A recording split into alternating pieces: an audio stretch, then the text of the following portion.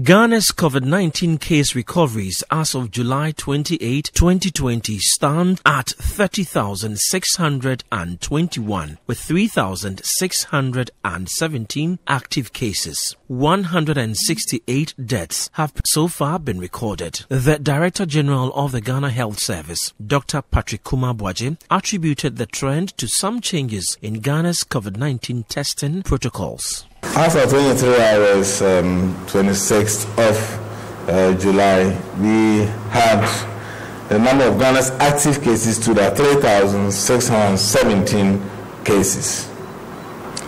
Recoveries out of the total that has been included 30,621 with a cumulative total of 34,406 cases. I just want to talk about the positivity rate. Is that it depends on the testing strategy. We are now moving more to, because we've done a lot of the risk assessment, we've done the sweeping, and so we are doing more targeted testing, which means that people who are showing symptoms and their contacts and high-risk groups. Countries that have been hit by the virus have resorted to the use of WHO-prescribed treatment. Lately, some physicians have prescribed hydroxychloroquine, zinc and Zithromax as medicines for treating coronavirus cases. The Director General of the Ghana Health Service says Ghana has begun using zinc and Zithromax, but is awaiting approval for the use of hydroxychloroquine. We as a country are giving hydroxychloroquine, and we are also monitoring outcomes.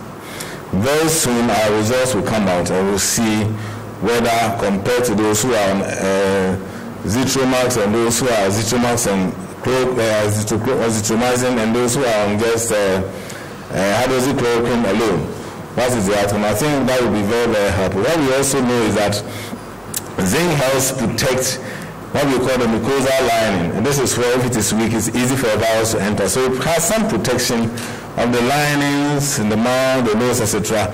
That does not allow easy entry of the virus. So that's why we use that and add vitamin C to our treatment. The Zithromax is to also prevent secondary infection because it's antibacterial. So if you have that, you may have some bacterial infection that will worsen your case, and so it also provides some protection. The Chief Executive Officer of the Food and Drugs Authority, Mimi Dakon, who spoke at the press briefing, addressed the approval of rapid diagnostic test kits, RDTs, for COVID-19. She noted that all 34 COVID-19 RDTs received by her outfit had not met the standard of the FDA.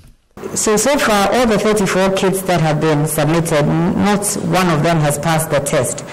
And you asked what we have communicated back to the people who submitted. So for everybody who submitted a test, like we always do, we have communicated. There are two parts of every test. There's a sensitivity and there's a specificity. So depending on which part has failed, but you need both parts to pass before the kit has passed. So depending on what it is, we will tell you to improve on that part, and the manufacturer understands what to do to improve on the kit and then to resubmit. So that is what we've done to all of them.